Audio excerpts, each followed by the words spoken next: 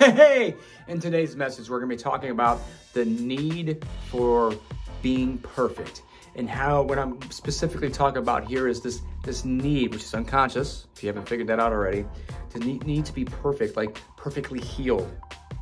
And where perfectly healed, the way we show up, it's got to be perfect. Everything we do, it has to be perfect, especially when it relates to the healing side of things. That's really what I'm going to be talking to, but this also goes to every fucking area of our life, because as in one area, in all areas, and this need to be perfect, and how my own story that I'm going to share talks about this need for feeling to be perfect, and how I'm working with other people and they have this need too, this unconscious need, and what's really underneath that is creating this belief that we have to be perfect, that we have to be perfectly healed, and what that is, and what to do to move through it and release that bitch. All right, don't go nowhere. I'll be right back.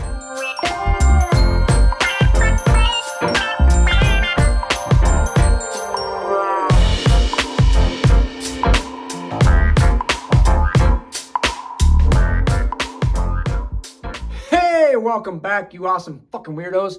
It's Tony Fonte. How you doing? I help you reignite the 4 P's: your passion, your power, your purpose, and your playfulness to create a deeper connection in your life and your relationships. Boom! What's happening? All right. So we're going to be diving into this need to be perfect, this desire and this belief that we have to be perfect in order to be in a healthy relationship, to be with our partner, to have the life that we want. Everything has to be perfect. So we sit back and just continually to work on things, but we don't show up. We fail to show up. And I want to share my own story, because there's actually multiple layers of this, but I'm just going to share the synopsis of the different layers that keep showing up when I go, fuck, I thought I already dealt with that. Fuck, I already thought I dealt with that. Because it's layers. It's an onion, and we fucking peel the shit back. Constantly going through until we actually follow through and move through and push through these things. And it was this need that I had to be perfectly healed. And I'm going to talk about in relationships, that I had to be perfectly healed, that I had to heal my insecurities completely, that I had to heal all my wounds completely in order to be in a healthy relationship, in order for my partner, for her to accept me, to feel loved. But that also played out in, I'm like, everything's got to be perfect. I got to have everything designed. I got to have all the, my videos and my lessons, and even these videos, right? They have to be perfect. They have to be perfect. Because fuck, what if they're not? I'm going to be rejected. I'm going to be abandoned. But what's really going on here? And I'm going to share this with you. And it's fucking deep, yet it's so simple at the same fucking time. It has everything to do with feeling good enough. I have to be perfect in order to feel good enough. But here's the fucking problem. Here's where it falls short. We're never good enough. We never feel good enough, and we're always raising the bar. Well, once I hit this level of healing, then I'll be good enough. But then we get to that point, then we fucking move it again. And we keep moving. And it keeps getting further and further. The closer we get to the thing, to having the thing or the experience of the partner, the relationship, it's never good enough. It's never good enough, because we don't fucking feel good enough on the inside. And we're constantly trying to prove ourselves in order to feel good enough. But we never get there. And we become this perpetual cycle of fucking frustration and overwhelm. Thinking that we have to have this, be completely healed in order to receive love. In order to have a healthy relationship, in order to have the fucking life that we want, to have the abundance and money that we want, we have to be completely healed. We can't have shit. We can't have any shadow, which you'll never get there. As long as we're having this human experience, there's always going to be something to heal. There's always going to be something that's going to come up. There's always going to be an insecurity. There's always going to be doubts and worries and anxiety, however that looks for you. Always. The key is to not give those things fucking ownership over you. Giving your power away to those fucking things. Knowing that they're there, embracing those things, being okay with it, being able to communicate with your partner, being able to accept it as you're moving forward, that you're going to have these things at each level. As my coaches tell me, each level you move to, each level, doesn't matter if you're doing well in business or your life or your relationship, each level you move to, you're going to face these things over and over and over again. They're going to come up. The insecurity is going to come up. Not feeling good enough, not feeling worthy enough of being able to help somebody, as in my case. Is this good enough? Realizing that when I do the thing, it's not imperfect, but I'm taking action, aligned action, it actually builds the confidence up within me. And then I share the struggle of it, which I have in my challenges, in my groups, in my masterminds. I share it because people want fucking realness anyway. And any guru or any person or coach or spiritual trainer, mentor, guy that says they have it all figured out, they're fucking full of shit.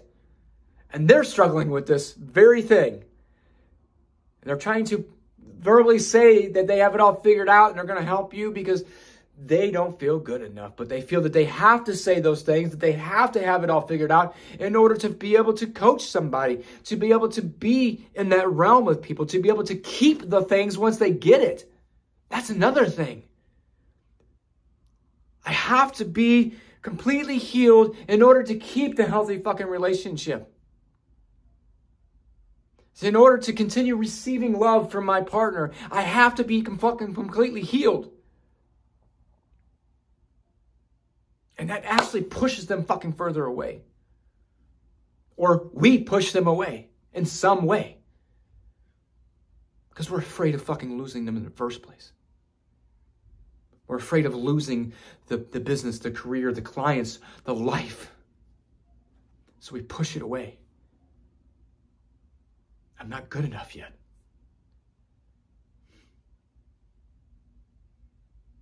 And if I get it now, I'm going to lose it. So then we push it away. And we keep fighting to heal, to be completely fucking healed. This is how I got stuck in this perpetual loop of the dark night of the soul. And this healing cycle, constantly trying to heal. Healing it, and then finding something new to heal. Addicted to healing. I was fucking addicted to healing. And then I'm frustrated on why I'm not having where I want to be. Why I'm not having the life that I want, the relationships that I want. Why the finances that I want. Why is not what I've been dreaming and what I've been feeling is there? Why am I not experiencing it? Because I wasn't allowing myself to experience it fully. And being scared out of my goddamn mind when I did start having some of that. Fuck. I don't measure up. They're going to fucking reject me anyway. I need to fucking leave. And we step back. We stop being consistent. We stop showing up. We stop leading ourselves. We stop listening to the feminine and then leading in the masculine. As we do with in us. All of us have these energies. And we struggle. Because we feel we have to be perfect. We have to be healed enough. Especially if you're learning to be you're recovering from being a perfectionist. This is where this comes from too. You can't have any ridicule back. You can't have anybody throw judgment at you or not like your stuff, like your videos. Man, you know how hard it was been to share some of these videos, and you may not even know that. I'm like, but you sound like you've been doing this for a while, and I've had periods of this. But even now, I still have these moments of fears of, fuck, will people like it? Will people come at me on some of the things that I share? Because I didn't feel good enough on the inside, so it's triggering those things and worrying about what people think, about what I have to say, how I'm showing up, how I'm living my life, and it doesn't fucking matter. And you don't have to be perfect at it, because the shit's gonna come up. Each layer you move to, each level you move to. But you can say, fuck them, fuck that. They're projecting their own shit anyway, it has nothing to do with me. And anything that does come and does trigger you, that was another thing. I was like, I don't want to be fucking triggered. I don't want to be fucking triggered because I don't want to feel that. Because then I'm going to feel that I'm not good enough. I'm not worthy enough. I'm not deserving enough. And what if I feel that and it actually keeps me from moving forward? Versus fucking feeling it, speaking it, communicating it, and doing it anyway. That's the key, is feeling it and doing it anyway. And allowing the evidence of the opposite to prove to you, oh shit, I am good enough. Like on my first conscious connection challenge, I was worried, fuck, is the lessons going to be good enough? Is it going to be good enough? Am I going to show up powerfully enough? Is it going to help people? I was taking responsibility for everybody else's healing, which they got to do their own healing, but I just need to show up. And I got reminded and I started laughing at myself going, fucking, I doubted myself. And it was fucking powerful. Even on a 3-week free challenge, it was fucking powerful because I deliver. These videos, I aim to deliver, and letting go of the idea of someone's going to fucking like it, because it doesn't fucking matter. I'm going to be me, and I'm going to accept that I'm going to have these insecurities come up, that I'm going to have these doubts and these lack of confidence. And my partner's going to be there anyway. And if she does reject, it still has nothing to do. It has everything to do with them, not you, not me. People are going to push back on you because they have their own fucking beliefs. Share anyway. Doesn't matter what they fucking think. Does that mean you can't feel the trigger when it comes up? Saying that I don't give a fuck what they think. And then you feel well, I do give a fuck what they think. You can feel it all and still continue moving forward. Move through it. Feel through it. I can go on, but I'll just be rambling at this point. I think I got to the point of the message here, is this contradiction. And if you'd like help in this area, before I even do that, I want to hear from you. What stood out to you? What resonated with you? What gave you, oh, I've been doing that. That's why I've been doing that. I'd fucking love to hear from you. Leave a comment, send me an email, whatever it is. I want to hear from you because that's what lights me up. Knowing that I'm sharing this to give you the fucking value. You don't have to be fucking perfect. You don't have to be perfectly healed in order to have the love that you desire, that you crave, to have the healthy relationship. You don't have to be fucking perfectly healed, completely healed. You're not going to be. It's impossible. And you'll prevent yourself from having that very thing. You don't have to be completely healed to have the money, to life, the experiences, the lifestyle that you desire. And it doesn't matter what anybody else fucking thinks. If that's what you fucking want, you go for it. You deserve it. The healthy relationship, you deserve it. And the relationship's going to help you evolve and grow and heal more anyway. You can only do so much healing by sitting on the sidelines, behind the stage. And at some point, you got to step on the fucking stage, as I was told many times. And finally, I was fucking kicked by my guides to say, you're fucking doing this now. And I did it. And there's been breakdowns. And it's been fucking scary.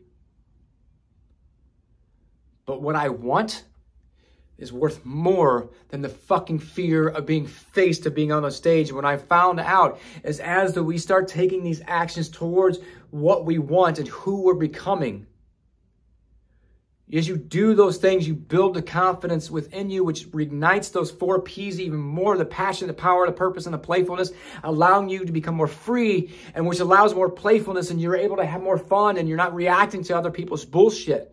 As we see the fucking world on fire right now because everybody else is trying to get everybody else outside of them to change, to adapt so they can feel fucking better instead of dealing with their shit. And know that as you're doing your own work, you don't fucking give a fuck what people think, and you have more peace because you're fucking living. You are being. Does it mean you're fucking healed? No. You just don't react to it that much. You just let go of so much shame and guilt more that you just fucking laugh at it. And when someone does come at you, try to drag you down and project their own bullshit on you, you can fucking laugh at that too. You learn to laugh at it more. And if you do trigger it, well, you feel through it and you fucking laugh at it then.